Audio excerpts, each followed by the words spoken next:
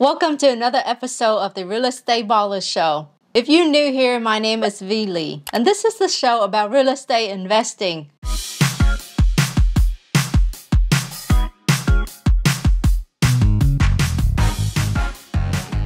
Alright, so today's topic is 8 ways to finance your investment properties. So, V, as you know, the real estate investing space is as cash intensive as it gets. Yep. And so one of the key battles is how do you keep managing your money so you've always got money in the bank as you continue to operate?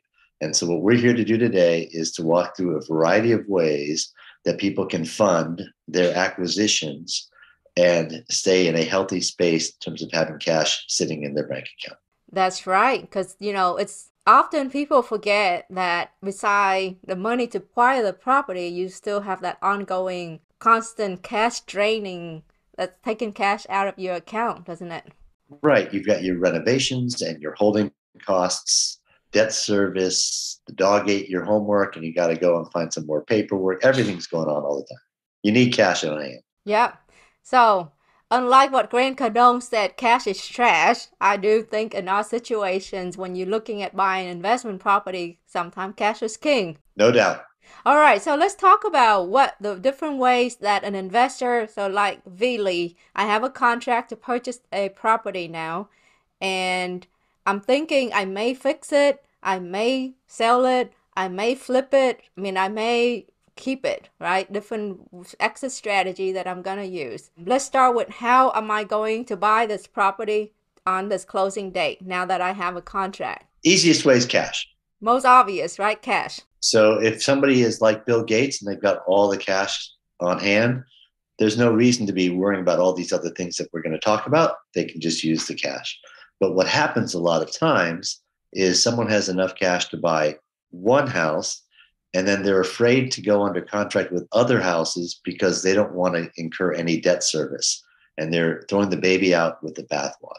So easiest way is to use your own cash and pay for the purchase with the cash because you don't have any underwriting. You don't have to wait for anyone approval. It's your own approval. As long as you're happy with the purchase, you can pay with your own cash. Right. And you're not incurring the debt service. Yeah. And if you're in the business long enough, you'll always have a seller who's expecting you to bring a briefcase full of $20 bills. So Once you get that, then you know you've been in the business long enough. Now, in some instances where your purchase price is so low that you find very few lender that might finance that property, in that instance, you may have to come up with the cash to purchase. So the key thing here, if you buy with cash, just like Adam said, you got to make sure you have enough money for the acquisition cost, meaning the purchase of the property, and then you got to have enough money for rehab and holding costs. Right, Adam? Exactly right. Okay. So for holding costs, meaning like the yard maintenance, the utility, insurance, taxes if it's escrowed, that kind of thing. Okay. So we got that. So cash, right? Easiest way. The next way that you can finance your investment property is through private lenders. So who are private lenders, Adam? Yeah. So people use these terms differently. We think of a private lender when we're talking about it. This is a friend or family member, somebody you met at Thanksgiving dinner and you were talking about what's going on. You're having a few drinks and they said they could lend you the money to help you in your next endeavor. They'll likely be the least expensive. They'll be the most flexible, but they'll be the least reliable. They may have even forgotten about the conversation by the time it actually is ready to happen. Especially if you had it over martini. Right, exactly. So this is like your rich uncle, right? Correct. Most of the time they're afraid of it because they don't understand it. So you do need to spend a lot of time explaining to them how the process works, how they're protected with lien positions and all this other stuff. And once they've done one or two transactions, then they'll be excited about it. But at the very beginning, you'll want to talk to them way before you actually need the money so that they don't feel rushed.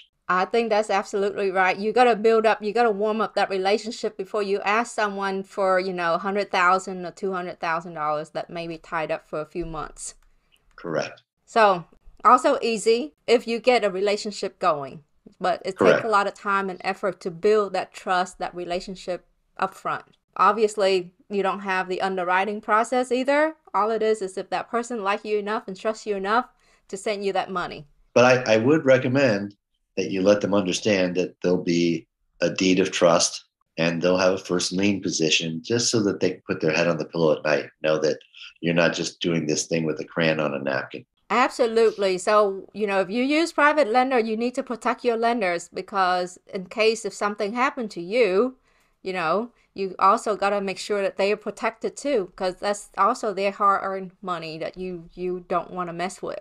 Right. So, well, they could also fund 100% of your project, meaning your purchase, your rehab costs, and also they may roll in your holding costs with it and collect everything when you exit the property. That's correct. Okay, so next, let's talk about sometimes also labeled as private lender, but these are more professional private lenders, and they are often called hard money lenders.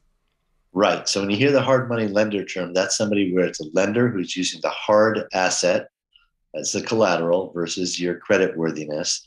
And some of them will be big institutional hard money lenders, and some of them will be people who you'll meet at your local real estate investor association who are professional. They're very comfortable doing it all the time, but it might be a 1 or 2 man operation. These people will be more formal, the hard money institutional lenders. They'll usually require an appraisal. The private professional one from the REIA, the Real Estate Investor Association, they usually won't require an appraisal. They'll have some kind of a process, but they'll be very similar in terms of what they're charging you with the institutional hard money lenders, and they'll be more than your family member private lender would charge. So typically with a hard money lender, they'll charge you an origination fee, and then the ongoing interest rate. And it's typically an interest-only loan for a short period of time.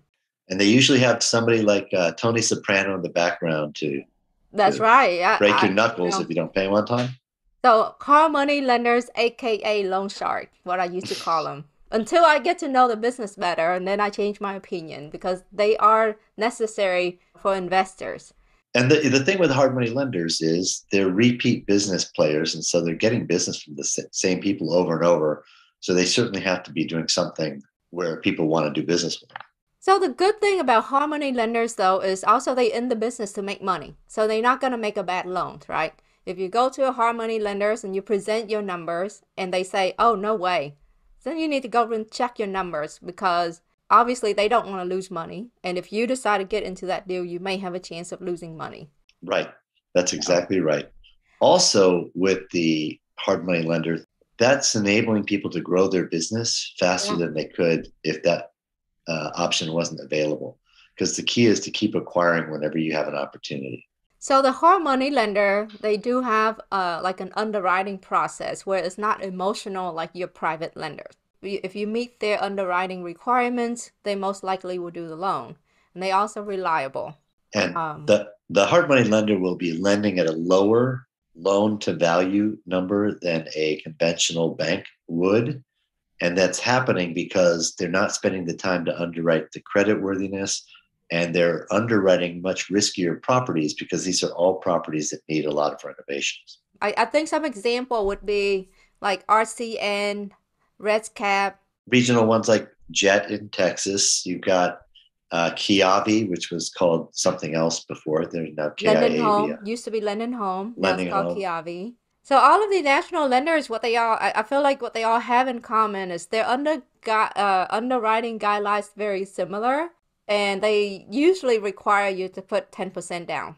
Yeah, there's also American Heritage Lending in California. So a lot of these are in different parts of the country, interestingly. Yeah. So in my experience, I find that the local hard money lenders tend to be easier to work with than the national hard money lenders. But if you are in a market where you don't even have a local hard money lender, then you have limited options. Yeah. And there's lending associations, and you can always reach out to them and find out who they recommend or who they know in your market. So there's the American Association of Private Lenders. There's the National Private Lending Association. These guys all have conferences. You can go there and find out who's operating. Well, and that's good to know. So with hard money lender, I don't think you're required to have excellent credit either. You just need to have so-so credit, and you do need to have some reserve. Right. Okay. So That get us to the next way to finance your investment properties, and this is through a line of credit. Yes. This episode is brought to you by Buzz Vacation Rentals, a premier property management company in Houston and Galveston. Give Buzz a call today if you need help in managing your short-term and vacation rental properties at 281-549-8432 or visit their website at buzzvacationsrentals.com.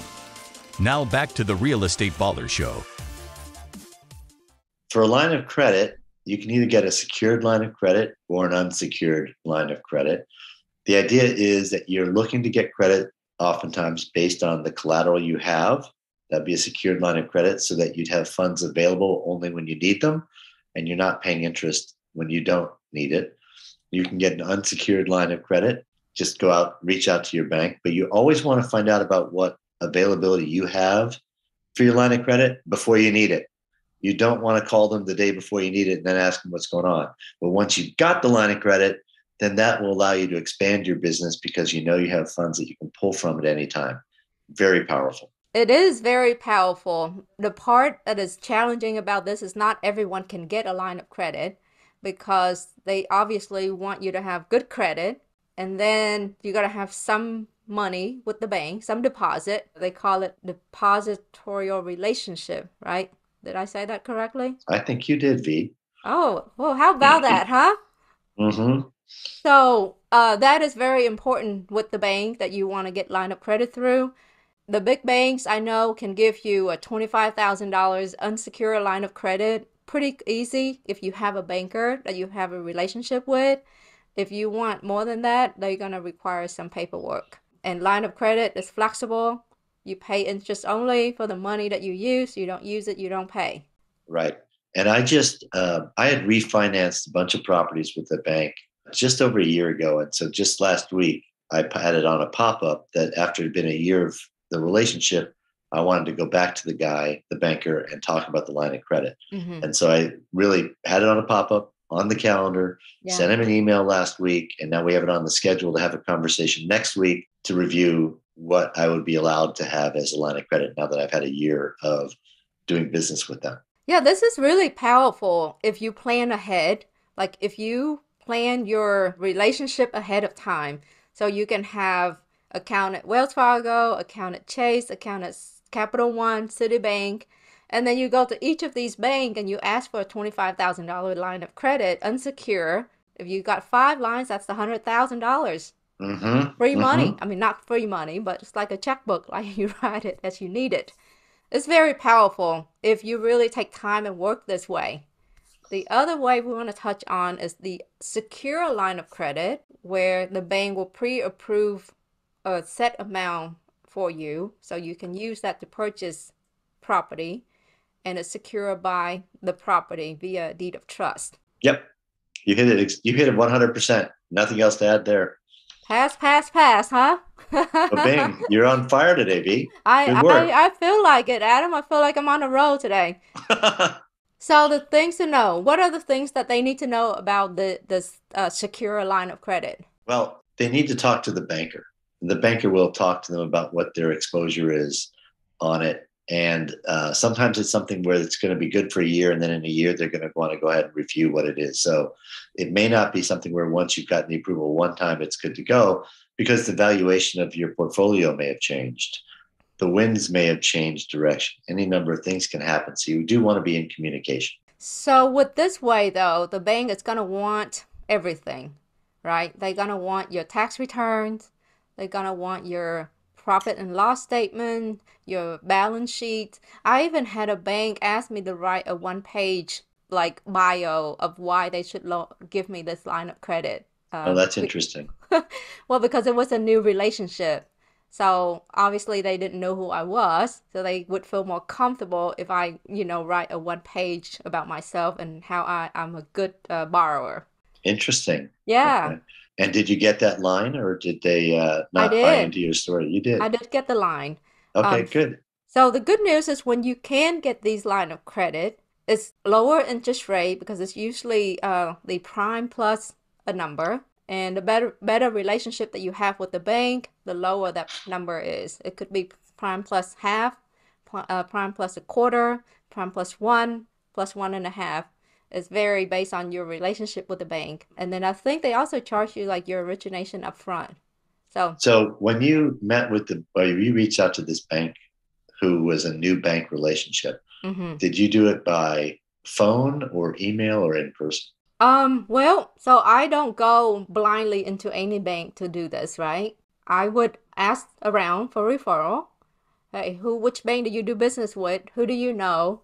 And you need to talk to a business banker. Don't waste your time with your personal banker at the bank. And you cannot do this with the big banks either. You got to do it with your smaller bank, the local banks, because the Chase, the Bank of America, they don't understand our business and they probably won't agree to do this.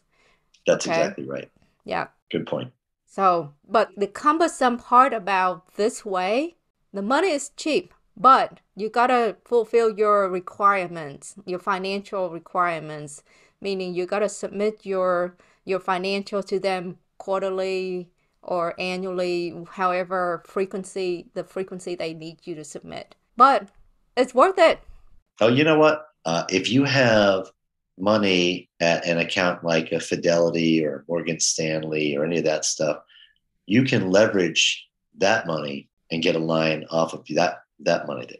So that's what I do. So I've got my money with Morgan Stanley and I've got an access line off of that, which is a percentage of the amount of money I have with them.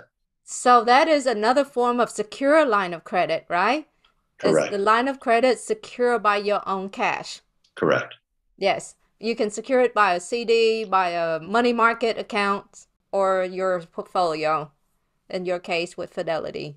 So they got that one going on. I've done that before where this bank was having a special.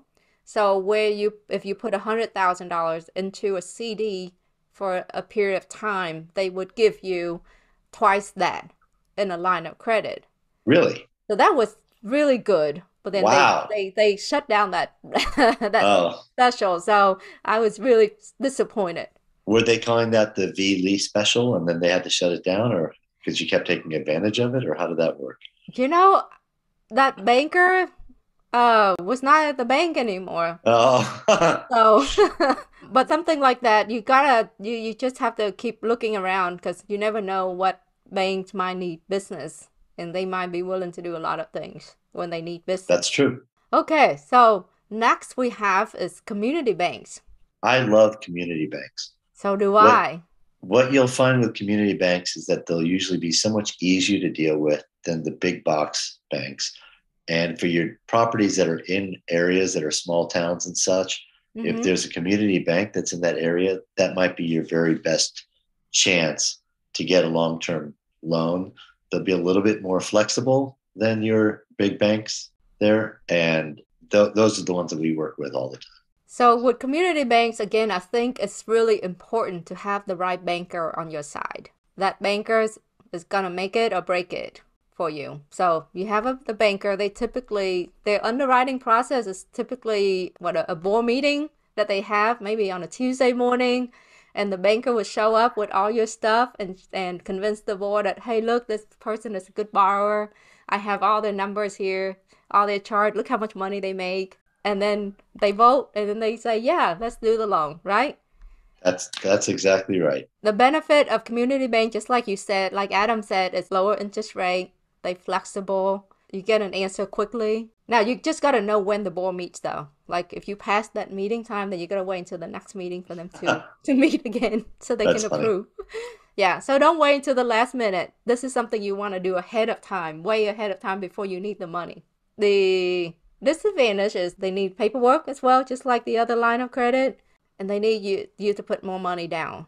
Well, that's a big disadvantage is they're going to ask you for 20% down as an example. Yeah. And you're not going to have that same ask from the private lender or the hard money lender or these other sources we've been talking about. Right. So yeah, so that can be substantial, especially for people who just starting out with with little cash. Because if you buy 5 and you get a 20 to 25% down on all 5 of them, that take up a lot of your cash. And there's a big time issue too, isn't there? with getting it spun from when you put in the loan application for a bank to when it actually happens that you don't have with these other options. I found it to be hit or miss, right? If you have a good relationship again with a bank, then that process can be quick. But it won't be like at the speed of a hard money lender or the other way. That's what I'm It's going to talking take about. 30 days at least to 45 days or more from the application to closing. So make sure you plan your time appropriately. The other downside of this is also it's a balloon note. If you enjoyed this episode so far, do hit that like and subscribe button now so that we can keep giving you tips on real estate investing. So they typically would do a 5 years balloon and amortize over 15 or 20 years. I think for new constructions, they'll go up to 25 years, if I'm not mistaken. So, well, they all have the different rules yeah. and overlays on it. Yeah. So you're right. You want to ask them what their fine print is with early buyouts and all that kind of stuff. Right. And all of these do require a personal guarantee. So just remember that too. I don't have a problem with doing a personal guarantee because I don't think I do want to pay my debt. So for some people, it seems to be a big deal of putting their personal guarantee on a note. And there's one other point, I think, because the Burr method has become so popular in the last 5 or 6 years, people will use the hard money lender for the bridge loan, and then they will go ahead and refinance out with the bank. What is the Burr method, Adam? The Burr method, V, is where you're going to buy the house. That's the B. Then the different R's are you're going to rehab, rent, refinance, and then rinse and repeat. And so people they'll buy it with the hard money loan or the private lender's money. Mm-hmm. They'll fix it up. They'll put the renter in place, and then they're going to turn it into a long-term loan. So they'll do a refinance and they'll go to the bank. Yeah. But if they don't know how the seasoning works for the bank, mm-hmm. which is usually at least 6 months, mm-hmm. then what will happen is the bank will do the loan only based on a loan to cost basis, not a loan to value. If it has seasoned, and so they've gone past the seasoning period, then they'll go ahead and get an appraisal of the new value, and then you might get some money back. Okay. I think one of the thing about that method too is if you pay with cash, right? Especially if you pay cash, the bank has you call it a seasoning period. So they may not give you as much money as what you got in it. Yeah, and they'll have a delayed finance option if you bought it with cash versus took out a loan. So it's funny, you're right. If you took out a loan, they feel better about it when they refinance it than if you paid with your own money. Very odd. Now, if you want to create a note, you could. I guess you could. And so that way, at least you know that that's what you're going to get back, your payoff amount. Good point. So community banks, it's a great way if you're thinking of buy and hold. Now, because they amortize only over 15 or 20 years, so that will bring up your monthly debt amount. So just keep that in mind also when you go through the community banks. Your notes will get paid down faster, but obviously you may or may not cash flow because your monthly payment is now higher. Great point. Okay, so there's 5 ways already, right? Okay, so another way. This is probably, I say, one of the most complicated way. And many people do advertise it as low risk, easy to do, but I would say I would disagree. So it's called sub 2. What is sub 2, Adam? So sub 2 means that you're buying a property subject to the existing mortgage. So if V is the seller and I'm the buyer and she has a mortgage with the property, I'm going to essentially take over V's mortgage payments. It helps V out so she can go on with her life. And then what almost always would happen would be that my plan would be either to assign or wholesale it to someone. But at the end of the day, there's going to be a renter in place there. And the idea would be that there's a delta between what the mortgage payment is and what the rent payment is for the end buyer. And everything works out perfectly until it doesn't. So as soon as somebody doesn't pay the bank like they're supposed to, that's when problems can happen. And so if the tenant stops paying, then sometimes the middle person or the person who's taken over subject to forgets somehow to pay the bank, and then V gets in trouble. Theoretically, the bank could call the note due. Yeah. We don't see it very often, but that's a possibility. So there's a lot of paperwork that goes in that gets involved with who's actually paying the bank and how does the other person get notified that a payment was made to the bank, and a lot of what happens if scenarios. So it's very delicate. It's not something that I would recommend to anybody who's new to this investor space. Oh, yeah. When you do, I would advise against it because it's very complicated. And if it's not done correctly, it will bite you in the rear. So only do this if you know what you're doing. So I'm in North Carolina, and we are a state where the attorneys are the ones who do the closings. Yeah. And there's very few attorneys who even want to deal with it, and they know what's going on. So there's a few attorneys who will sort of specialize in it, but everybody else will run for the hills. Well, when we sign a contract to do a sub-2, I mean, it's like a thick stack of paperwork that the seller have to sign. This is good because obviously the investor does not need to have credit, right? Or approval process. Typically, it would be, back to your example earlier, V, the seller, selling Adam a house. So Adam may need very little money up front if the house is in fairly good condition. The only thing that Adam may need to bring in is obviously the closing costs and some money to entice V to sell it. Correct. Okay. In all my time, the seller, often you don't hear from them again as long as the notes continue to be paid. If you decide to do a sub-2, you got to be upfront, very upfront with the seller. I'm not paying off your mortgage.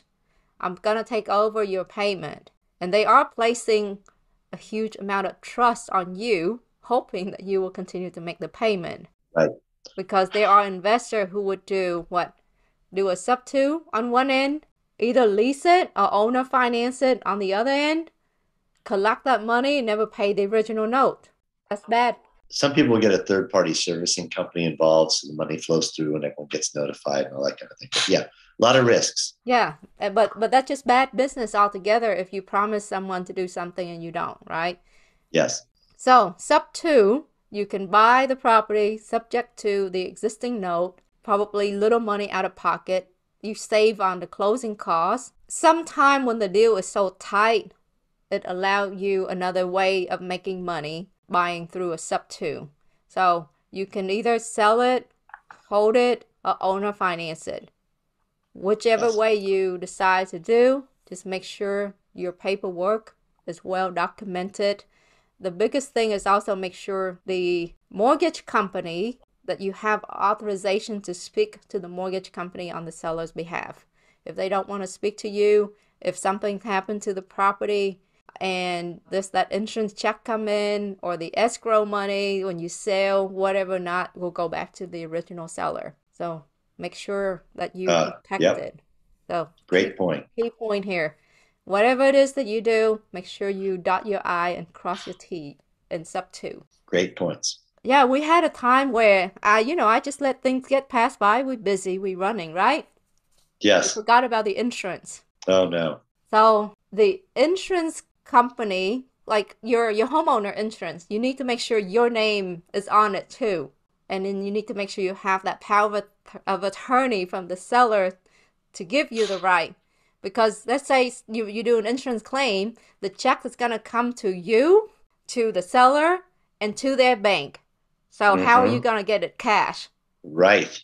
So that's probably a second part to this. Right. Sounds like you've had a lot of chapters in the book of sub-2s. I've done a few, and I made a few mistakes. And so, you learn as you go. I guess so. Even though I had a really good teacher, but, sometimes you can't learn everything. Right. So. Okay. Next one is seller finance and lease option.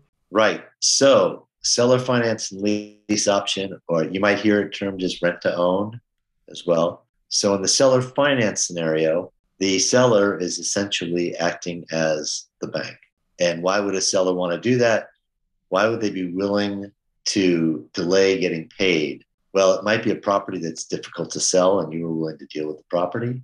Or it might be that you are willing to pay much more as a person taking over the seller financing than a cash buyer would have, and that was worth it for them. So that's why they would do it on the seller's end, but most of them won't. So you have to work hard to get that done. But if you can get it done, it's such a great benefit for you as the buyer because it's such a low amount of cash out of pocket. So this is also an advanced technique too, right?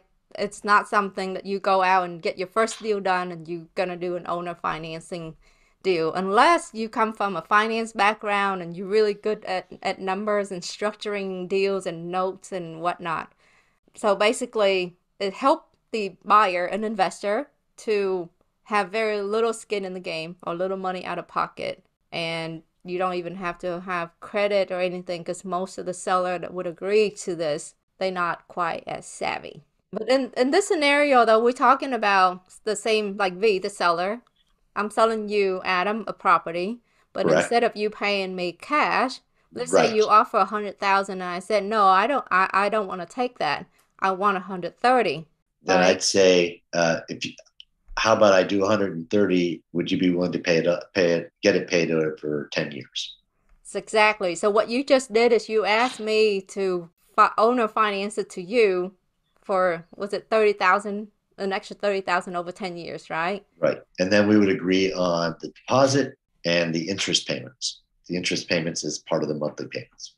So I guess 10 years, there'll be 120 payments, 130,000 divided by 120 payments, and I'll be making payment. Adam will be making payment to me. Right. And the other benefit for the owner financing versus the lease option stuff is that if it's sold to me, now all the taxes go to me and all the risk of the properties go to me. Right. If it's something where I'm leasing it with an option to buy it, then the way that would work would be Vee and I would agree that for a period of time, I'm going to rent it from her. And at some trigger point, by a trigger point, I've got to then decide if I want to buy it. So that might be a year or 2 years down the road. But during that year or 2 years down the road or whatever time frame, Vee is still the owner. And so she's still responsible for taxes, maintenance, repairs, everything. Well, as an investor, I think the owner financing is a great way to go because you don't have to, again, go out and seek capital. Yes. Another advantage of this is, let's say a year into it or 2 years into it, you can also go back to the seller and say, hey, I can pay you off now, but it's going to be 90,000 instead of 130. You're saying you can renegotiate it as time passes. That's right. Right. So it does give the investor a lot of flexibility, but you gotta know what you're doing to make that offer and to structure that deal.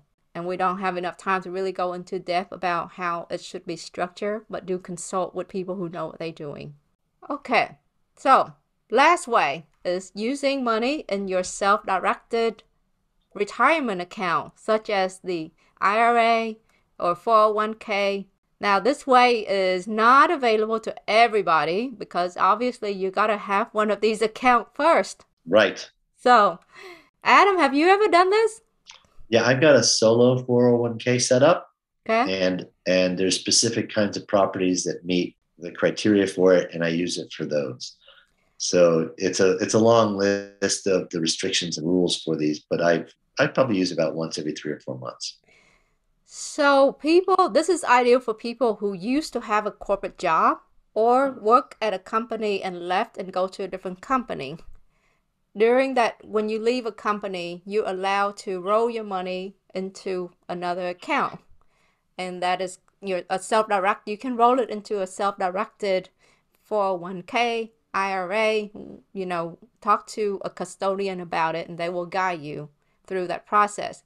But what self-directed means is that now I can direct my account to invest in the allow asset. The key thing is to not do commit a UBIT transactions that will result in a penalty or a taxing event. Because the whole point is so that you have free access to your money, right? And earn money for your retirement account. Right. Very restrictive. There's a lot of things to encourage or require arm's length transactions to be there.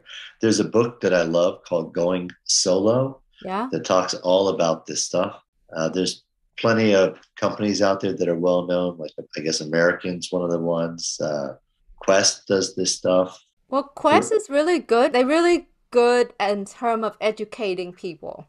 They put a lot of webinars and events around the country to educate people on investing in real estate and using their retirement account or the HSA accounts. I've done my property with my IRA money and then owner finance it. I think, Adam, you've done the same. Yes. And that's a good way to let the money sit in your retirement account and you don't have to pay tax on it.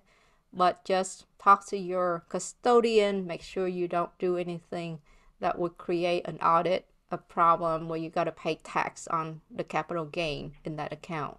Yep, it's a great way to avoid taxes without getting thrown in jail. That's right. Now, I did learn this though, that you cannot buy a vacation rental or a short-term rental in your self-directed retirement account. You know why? Why? Because you would go on vacation? Well, if you're gonna come and stay there, you cannot. Then it's for your own use. Yes. Yes. So it's a prohibited transaction. Got it. Yeah, so you cannot buy it in that account. Okay. And everything, the cumbersome part about this is that everything that you do, if you buy a house with your self-directed account, then you got to pay all the bills out of that account. You cannot pay out of your own account. And then Correct. You cannot be directly benefited from it. Right. So if you're a real estate agent and you list that house for sale, you cannot earn a real estate commission. That's right.